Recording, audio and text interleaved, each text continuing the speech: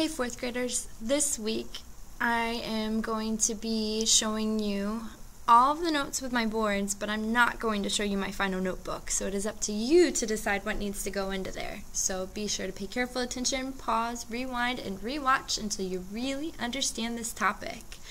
Today we are going to study how we can divide by thinking about multiplication. So we're starting into our next unit on division.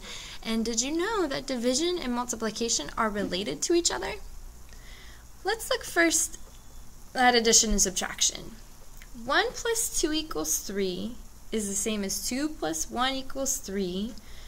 And we can do 3 minus 1 equals 2 and 3 minus 2 equals 1. We call all of this a fact family.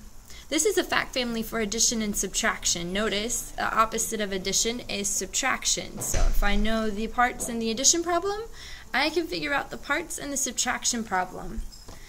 A fact family is a collection of related facts made from the same numbers. You use the inverse operation on those same numbers.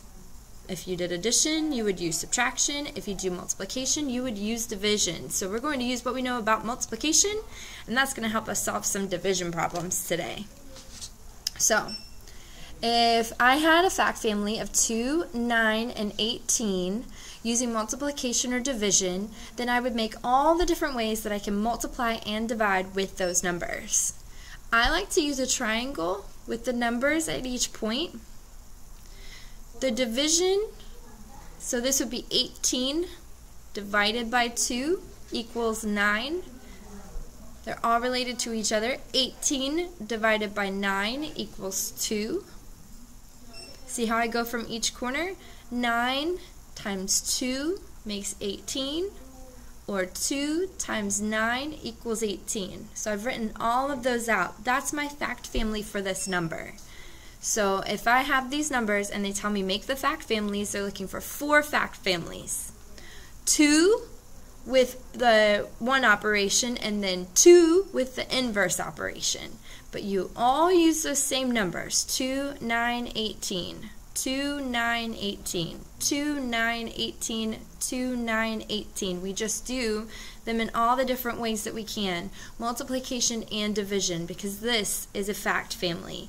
If I know my fact family, I can use that information to help me solve a division problem. If I know 2 times 9 equals 18 by heart, then when I see 18 divided by 9, I can think 9 times what makes 18? Oh yeah, 2.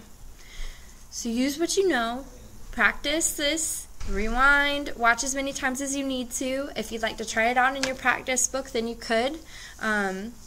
Look up online some different ways with fact families and see what it says online and look at some different numbers listed out and try it out, or get an adult to list you some numbers and try doing fact families for them. Thank you, fourth graders. Happy learning.